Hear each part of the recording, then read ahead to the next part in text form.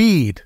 It's one of those things I get asked about all the time. How do I speed clips up in DaVinci Resolve? How do I slow them down? How do I get that buttery smooth slow-mo look that I see in some of my favorite creators' videos? Today I want to talk to you about a couple things you really need to pay attention to before you ever think about changing the speed of your video clip so that you'll get the end result that you want. I've got a bunch of clips in this project that I've downloaded from today's sponsor, Storyblocks. One thing that I really like about Storyblocks is that they offer unlimited downloads of diverse and high-quality media for one predictable subscription cost. Once you're signed up and signed in, you can download as many different video clips, audio effects, images, music, and even DaVinci Resolve templates and transitions. But what's great is that not only do they offer high-quality, super slow-motion video clips ready for you to use right now, they also allow you to filter your video searches by things like resolution and frame rate and duration of each clip, so that you can find exactly what you need for your next project if you plan on changing the speed of that clip once it's in your project. I'll leave a link down below so that you can check out Storyblocks yourself if you're interested.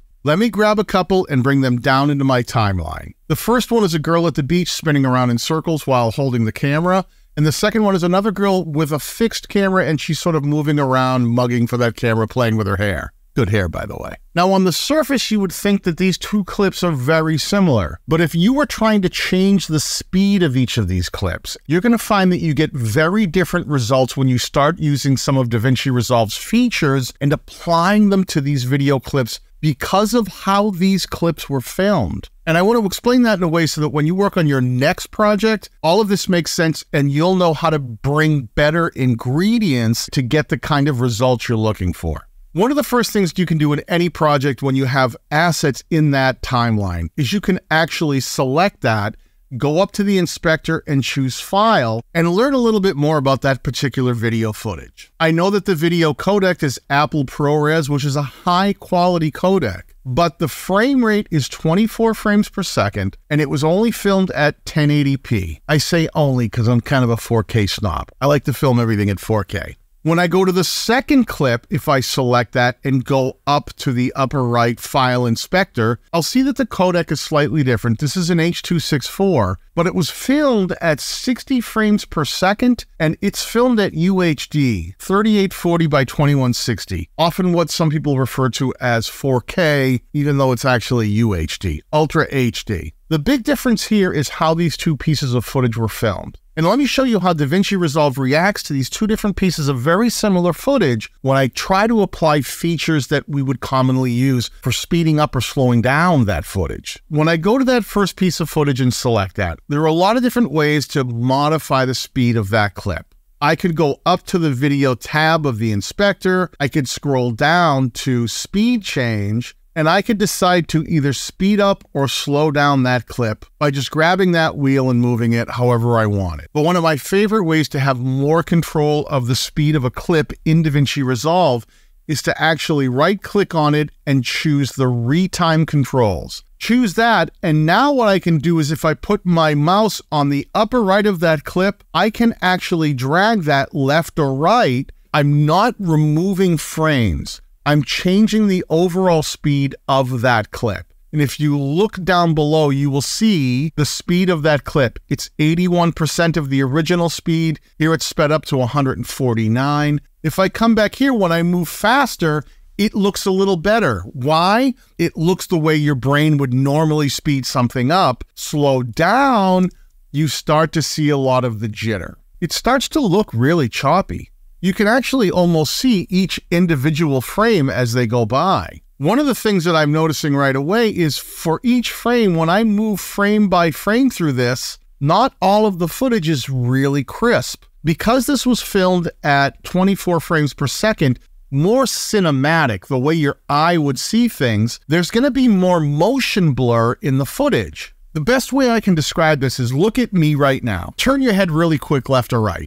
When you did that, I guarantee what you were looking at started to blur out. There was blur, motion blur that happened when your head turned. The reason a lot of people film at 24 frames per second is they like their footage to look the way people would see it in real life. That's great if you don't plan on changing the speed of your footage, but if you do, 24 frames per second when you film it can be problematic, especially if you're going to try to slow it down. And DaVinci Resolve actually has a feature that when something feels a little choppy, it can help add frames in between to smooth out that slowed down footage. If I go to the upper right inspector and I scroll down to retime and scaling, let's choose the retime process called optical flow. That's going to help smooth out that slow motion footage. And we can even change the motion estimation to enhanced better. Now at the bottom under resize filter, let's change that to smoother. Most people, when they slow down footage, want to make that footage a little smoother. And what DaVinci Resolve is going to do is approximate some frames that might be missing in between these choppy frames to try to make this footage look smoother. Now, when I click that and apply it, if I go back, that helped the footage out, but it didn't make it completely smooth. There's still a bit of a jumpy factor to it. Now, if I take this other piece of footage, this one here that was filmed at 60 frames per second at UHD or 4K, and I grab that piece of footage and let me right click and choose the retime controls again. If I slow it down quite a bit, even to 50%, you'll see how good this footage still looks. The main reason for that is there are more frames at 60 frames per second that it was filmed at for the software to work with. It can take each frame, slow it down, and if it's slowed down even in half, it's still going to be 30 frames per second because half of 60 frames slowed down to 50% is 30 frames per second. And all of these frames are really crisp. Because it was filmed at 60 frames per second, there's less motion blur in the footage itself before we bring it into your project.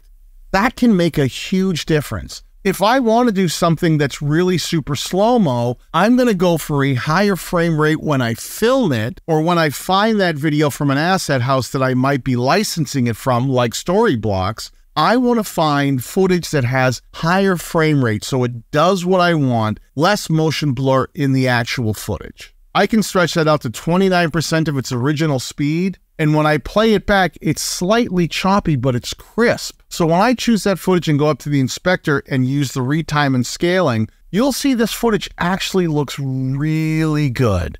Really crisp, really smooth when I've slowed it way, way down, 29%. See how smooth she looks and how good the slow motion looks? That's because the original footage was filmed at a higher frame rate, and it's going to react to these retime controls better if my goal is to slow it down. If you want to learn more about how to edit your YouTube videos using DaVinci Resolve, click on the video that I have on screen now or the ones that I'll link down below.